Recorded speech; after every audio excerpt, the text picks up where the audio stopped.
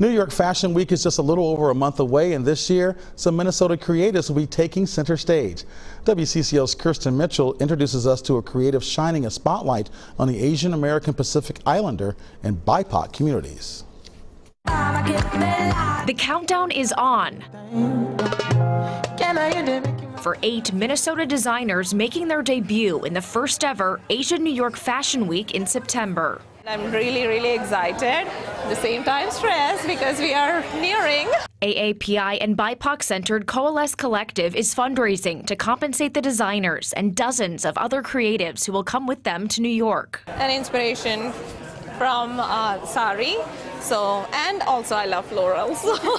Divya Divakaran will highlight her Indian heritage through sustainable luxury wear. I feel very proud about that, being an Indian, going to New York and representing Minnesota and Asian community, so I'm really glad. Kennedy Lohr will show his upcycled pieces. A lot of the pieces here are using secondhand materials, so I go to the thrift store, I source all the yarns and I make them into new things. Maisi Vu will bring her custom couture designs. I'll be showcasing a 12-piece collection, completely new, inspired by my lived experiences, my culture. And Menfei Lin will showcase her Chinese-inspired looks. This is the dress I designed for Shein X programs. The opportunity is a dream come true for the collective, which was founded a year and a half ago. During the pandemic, we saw that there was a lot of AAPI hate crimes, and we really wanted to bring in some positivity for our community.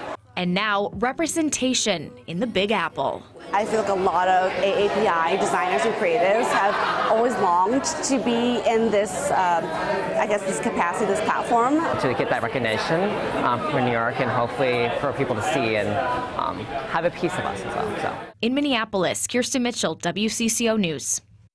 Just 23 designers from across the world were selected for Asian New York Fashion Week. 8 of them are from here in Minnesota.